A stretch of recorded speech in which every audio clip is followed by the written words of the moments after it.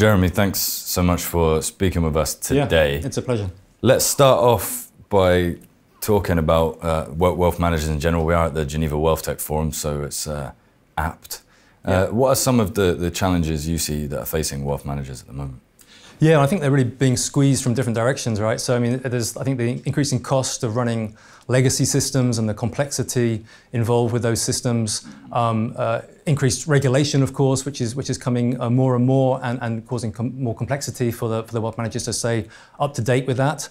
And at the same time, I think the pressure to innovate and to offer new sort of digital services to their customers, but also, I think, internally for their internal users, their relationship managers, to give them the latest tools in order to attract and retain, the latest talent. A big talking point at forums like this as well is sort of fintech and new technology that's coming through.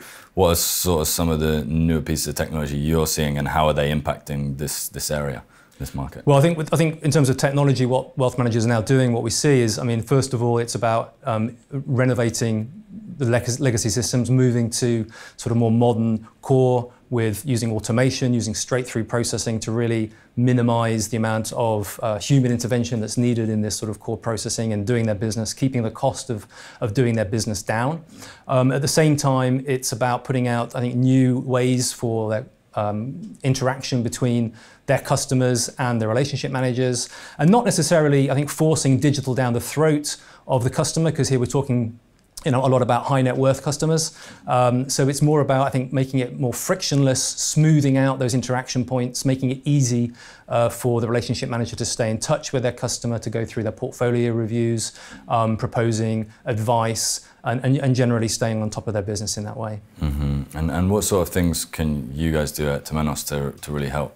Well, in this area, we have a product WealthSuite, which is really designed to meet a lot of these challenges which wealth managers are now facing. So really providing portfolio management and CRM capabilities, but in a sort of a modern infrastructure as well. So with front office and back office, which can be deployed independently, but also as a combined solution together, so giving them that capability around straight-through processing and automation. Also a lot in the generation of investment advice, so using our tools to help relationship managers automate and remove a lot of the sort of manual processing from the generation of personalized advice. Also using our goal-based investing capabilities as well, which is quite a hot topic at the moment. Yeah. Of course, we're also very much focused on anywhere, anytime banking. So the ability, I think, for relationship managers to go out, meet with their customers, and do portfolio reviews, place trades while out on the go.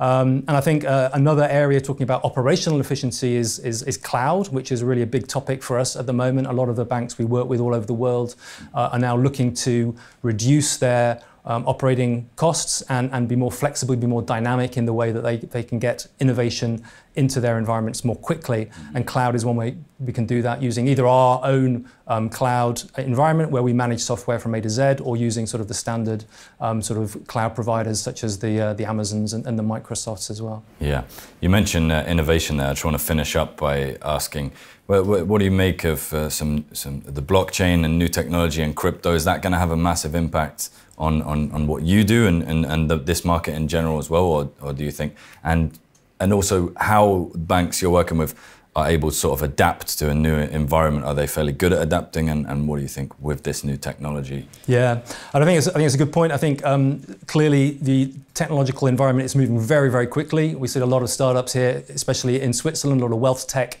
companies coming along. And really our approach towards that is with our marketplace concept, where which allows interesting, innovative companies with interesting offers, such as in crypto, such as in blockchain, such as in regtech, such as in digital tools for interacting with the customer in terms of channels, for them to extend and complement our core product set, giving banks faster access to new technology and helping them with their curation times and moving that whole process, those cycles, making those cycles much faster.